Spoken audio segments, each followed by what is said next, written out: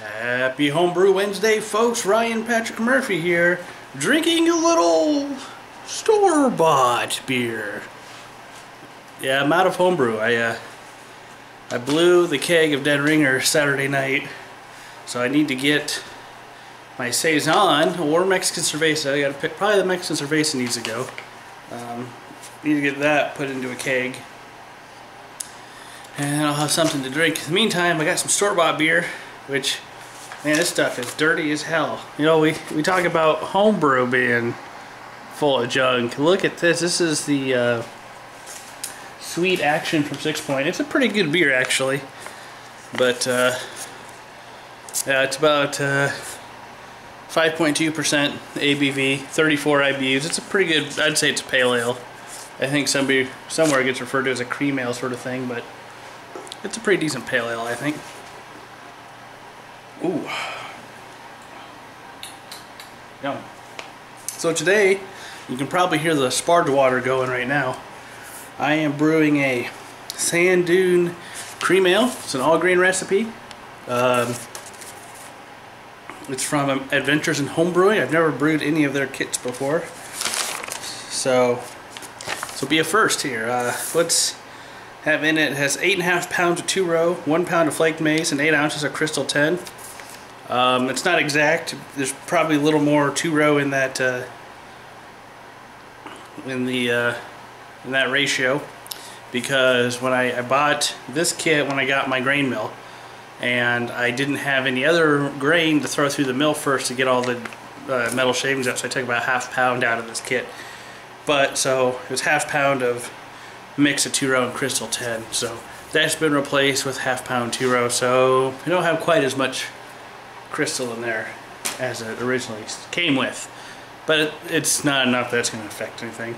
I even thought about throwing like a little bit of Crystal 80 that I do have in there, just. But no, that's ridiculous.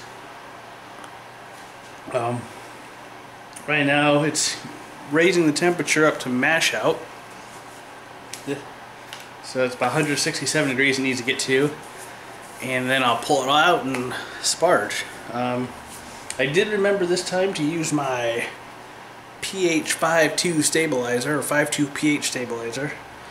I don't know if this stuff works or makes better mash or not, because I keep forgetting to use it. I've used it about once on the Grainfather, I think. So I remember to do it today. I don't really have a whole lot else going on. The State Fair beers, I think I told you last week, I got them bottled and kegged. So those kegs, hopefully next week I'll be able to put one of those in the kegerator. Let's just take a look at the Grainfather, shall we? Not the AC's gonna kick on. Have to use the mess around here. Look at that. Look at that clear beer. Oh, it's wort. You see the grate in there? You got sparge water, a little over 3 gallons. We're 165, so I'll be taking that out pretty soon. It's kind of fun to get back into doing some brewing. I haven't done it in a while, about a little over a month. So next weekend I will, or this coming weekend I guess technically, I will be delivering my State Fair beers, the Amber Ale and the ESB. I haven't really come up with any names yet. There have been some name suggestions out there. I might just go, you know, put some remnants of a little homage to my company I work for, which I won't really go into detail about that, but call one of them the Axe Handle Amber, I don't know. And you guys are going to think I work for a logging company or something if I say that, but. And a Falcon's Nest ESB, I think that's what it's going to be. I think we're going to go Axe Handle, Amber Ale, and the Falcon's Nest ESB. Which, when I taste the ESB, it's probably about what it tastes like, Falcon's Nest. Oh man, I hope a little bit of time and carbonation helped that beer. Ugh.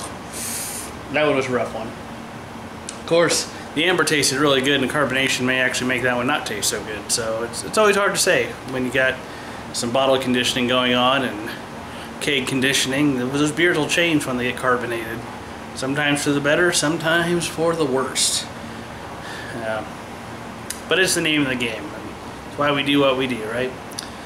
Well, thanks for watching this week, folks. Cheers, 17. We'll catch you next time. I'm out.